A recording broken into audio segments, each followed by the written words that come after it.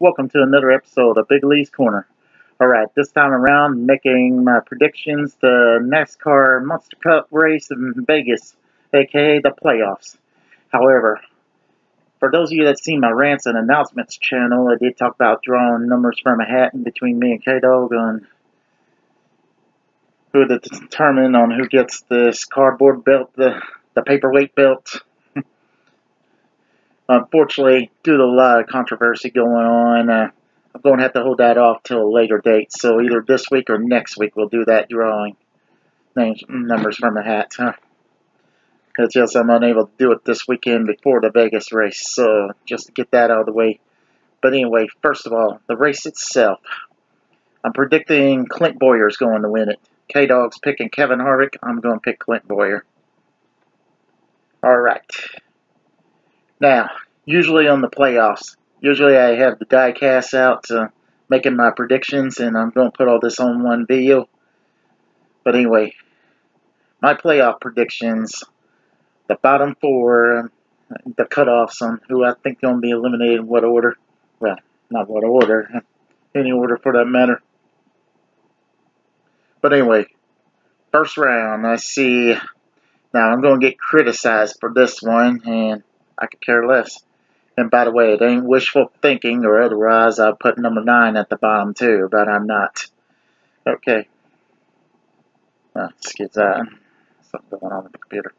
Now, to get to the point.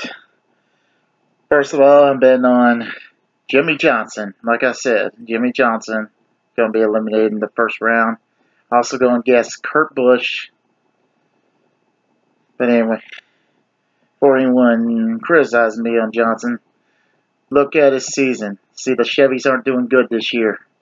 In fact, Chase and Austin are the only two with a win, if I remember correct. I don't remember if Larson's got a win or not. So, Jimmy Johnson, Kurt Busch, Ryan Blaney. I hate to put him at the bottom four, but he's still learning, so I'm going to put him at the bottom four. And Alex Bowman. You know, last year I'd be happy to put the 88 in the bottom four. Well, the 88 didn't even make the chase last year. 2 years ago, I'd be all happy to put the 88 in the bottom four, but this time, I'm not too fond of it. He's the Hendrick driver I'll cheer for. He's like the new number 5 of the team. The underrated member. Round 2. And a lot of you are going to say, WTF to this one. Why would I put this guy down in the bottom?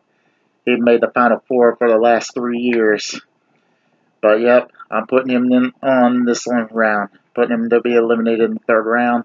Just because he's one of the big 3 doesn't mean he's going to make the Final Four. That is Kyle Busch, the 2015 champion. And then, I myself hate to put this guy in the third elimination.